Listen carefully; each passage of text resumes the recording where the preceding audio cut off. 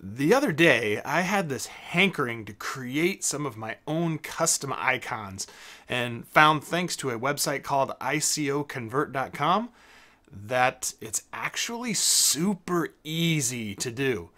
The only things you're going to need to do this is, of course, a computer, an internet connection, and if you want parts of your custom icon to be transparent, some kind of image editing software. I have an old copy of Photoshop Elements that I like to use, but let's show you how it's done.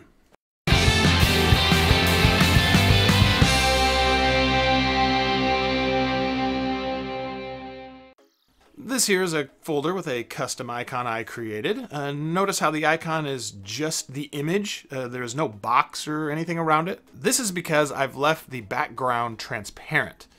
If you don't care about having a transparent background for your icon, you can go ahead and skip ahead now to where I show how to upload an image to ICOconvert.com, as everything else you need to do to create your custom icon can be done there. Okay, let's open up our image editing software. Right now, I have to assume you're familiar with your particular image editing software and can recreate the steps I'm taking here using your software. First thing you're going to want to do is create a new document. Desktop icons are square, so you're going to want to create a square document. The largest size of icons ICOconvert makes are 256 by 256 pixels.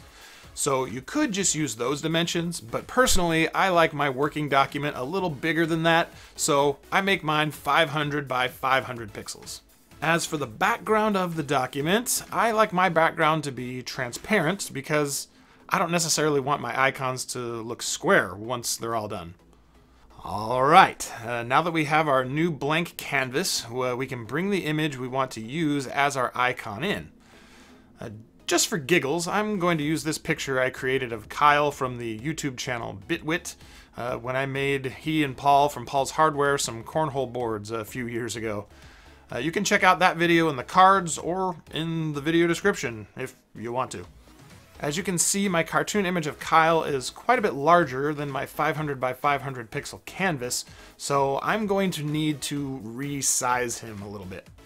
Okay, now that we've got our image size to fit in our square document, we need to save the file as a PNG.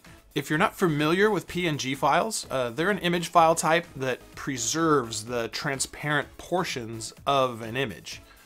In Photoshop, the transparent background is represented by this checkerboard pattern you see here. I'm not sure how other image editing software handles this, but in case you're not familiar with Photoshop, I just wanted to quickly mention this.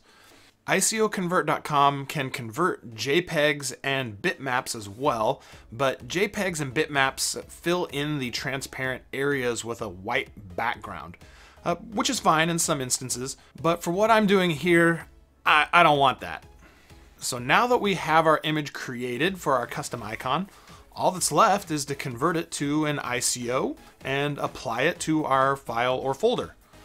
Let's go ahead and open up our web browser and navigate to ICOconvert.com. We now need to upload our image we just created. So let's click on Choose File here and then navigate to our image, select it, and click Open. Back on the ICOconvert page, we can now click on Upload. Once the image has uploaded to ICOconvert, we need to select which portion of that image we want to use as our icon. This is really helpful for images that aren't already squares. To make your selection, you just left-click on your image and drag a little bit, and then use the grips to select the portion of your image you want to make into an icon. In step 3 here, we can change the shape of the icon if we want. This is really helpful for images that haven't been edited up front, like I did in this tutorial. For example, let's say you uploaded a photo directly without editing it at all. You can then use ICOconvert to crop the portion of the image you want as your icon, and then choose to make your icon square, heart-shaped, or circular. Since I uploaded a PNG, I don't need to worry about this at all, so I just select the square here and then move on to step 4. In the final step here, we choose the format for our icon. So far, I've just done the custom sizes and then selected all the sizes.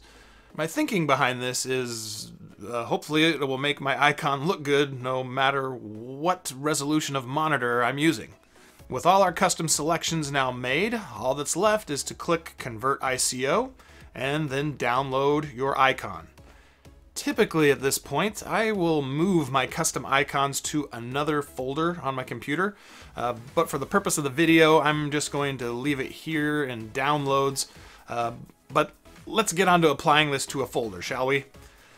To change the icon on a file folder, you simply right-click on that folder, select Properties, then the Customize tab, and then Change Icon. Here we'll click Browse and then navigate to wherever we have our custom icon saved. Select our custom icon and then click Open, then OK, then Apply, and finally OK one last time, and we are done. This method really only works for customizing folder and shortcut icons. But what if you're wanting a custom icon for specific file types? For example, let's say you want all your JPEG files to be Van Gogh's Starry Night. There is a way to do this, but from the research I've done, it requires you do some registry hacking, which I don't really feel like doing. Thankfully, there is a company called Nearsoft that has created a freeware app called FileTypesManager, which you can download, and it makes customizing your icons by file type pretty simple to do. I've linked their site in the video description if you'd like to give it a try. The download link is way down at the bottom of the page here. If you have the 32-bit version of Windows, you'll want this first download link, and if you have a 64-bit version, you'll want this second one here. My copy of Windows is 64-bit, so I want this one here for x64.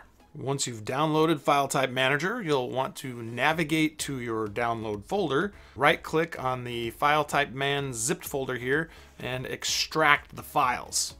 There's no installation required to run FileTypesManager, so all you need to do is double-click on FileTypesMan, and it'll start up. Once it's running, you'll have a list of all the different file types on your computer. For this example, I'm going to change the JPEG extension, so let's scroll down to JPEG.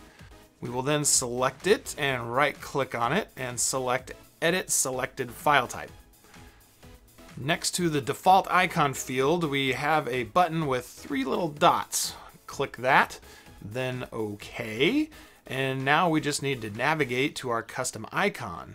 So click Browse, navigate to wherever you have your custom icon saved, select it, click Open, and then OK again, and we're done.